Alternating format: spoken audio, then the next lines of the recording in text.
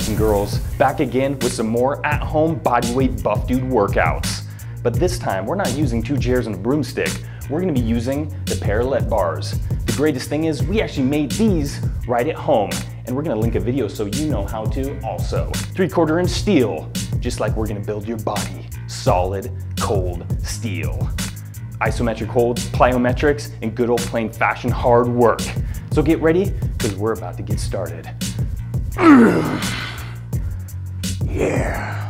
First on the list is gonna be the hurdle jump. This is a great plyometrics exercise. What you wanna do is line up the Parallette bars facing you, and they're gonna be about 2 to 3 feet apart. You're gonna step up to the first Parallette bar, feet shoulder width apart. You're gonna be squatting down to about a 90-degree angle, and you're gonna be exploding your body up and forward over the first Parallette bar, landing, absorbing your own body weight, and then immediately exploding upwards right over the next Parallette bar and landing. You're gonna turn around and repeat the process. You're gonna be doing 5 rounds of these. So you're gonna be sweating, and this is just the first exercise. These are gonna work the glutes, quads, hamstrings, and also the calves. Nice full body warm up. It's just getting started. Exercise number 2 is gonna be the tuck sit. What you wanna do with this exercise is grab those Parallette bars and you're gonna be pulling them nice and close to about shoulder width grip. You're gonna be grabbing the top of the Parallette bars, straight arms, your shoulders are gonna be down and back, and you're gonna pull your legs up your knees really high and tight to your chest, engaging the core. This is really gonna work on shoulder strength, tricep, a little bit in chest, and definitely those abdominals too. What you're gonna do is complete 3 sets, 10 to 20 seconds. If you're just starting out, start a little lighter, about the 10-second range, hold as much as you can, and you're gonna slowly work up as you progress through this exercise and program.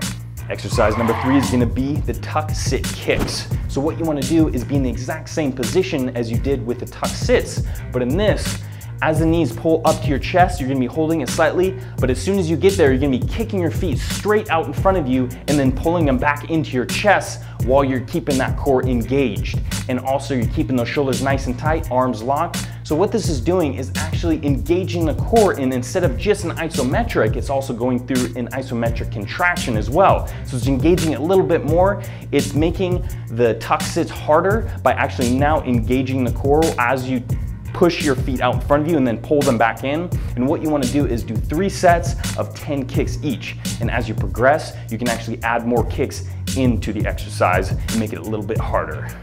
Exercise number 4 is going to be the L sit. Now it's going to be the same position as you did with the tuck sit and also the tuck sit kicks, but with this you're actually pushing your legs out in front of you so that way your body is in a perfect L shape and you'll be holding that position. So this is going to be an isometric hold. What you do is keep those shoulders tight, those arms locked, tricep squeeze, chest tight, and you're gonna be pushing your legs straight out in front of you. You're gonna be holding in that position. So it's really gonna be working on that core and your strength in your arms, shoulders, chest, and also back. So it's a great all over body exercise. And what you're gonna be doing is 3 sets of 10 to 20 seconds. And the longer you hold it, the harder it gets. That's what she said. Exercise number 5 is gonna be the tuck plunge or planche. Well, feel free to argue as much as you want in the comments below how to exactly pronounce it, but right now what you want to be concerned about is how to perform this exercise. What you want to do is get in the exact same position as a tuck sit. So you're holding in that position, but what you want to do is engage those shoulders, slowly pull your body so that way the chest is going to be facing the floor and you're going to have to hold that position. 3 sets, 10 to 20 seconds. So it's really gonna work on that shoulder strength, core, and also chest and triceps again, just like all those other exercises like the tuck sit, tuck kicks, L sit, and now we got the tuck planche or planche. I don't know, let's just plunge into this next exercise.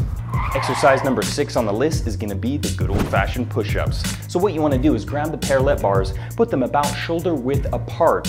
You're gonna grab them with your hands, you're gonna start in the top position, but what you wanna do is leave enough room with the Parallette bars so that way your body can fit between them. Because with these, you wanna try to bring your body below parallel to your hands so that way you get a little extra stretch in the chest, and then you're gonna push up to the top position. This is really gonna work on that chest and also the tris and the front delt. 3 sets, 20 reps. Number 7 is gonna be the pike push-ups. This exercise is really focusing on those shoulders. So what you want to do is grab those parallette bars and pull them about shoulder width apart, so that way your head can fit in between them and it's going to be comfortable when you bring your body down.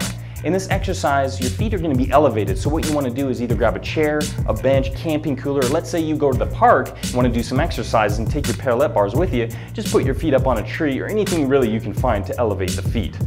Yeah, you pretty much get the point. Your feet are going to be elevated. And what you want to do is start in a locked out position. Your head is going to be facing the floor, be bending at the elbows, bringing all the way down between the parallette bars, and then pushing through the shoulders all the way to the top position, getting nice contraction, and then repeat the process. 3 sets, 15 reps. Number 8 is going to be the tuck plunge press. So it's just like a tuck plunge, but now you're adding a press to it. So what you want to do is bring those parallette bars just about shoulder width apart. And you're going to get in position like a tuck sit, and then you're just going to increase the angle so that way the chest is going to be facing the floor, getting ready to the press.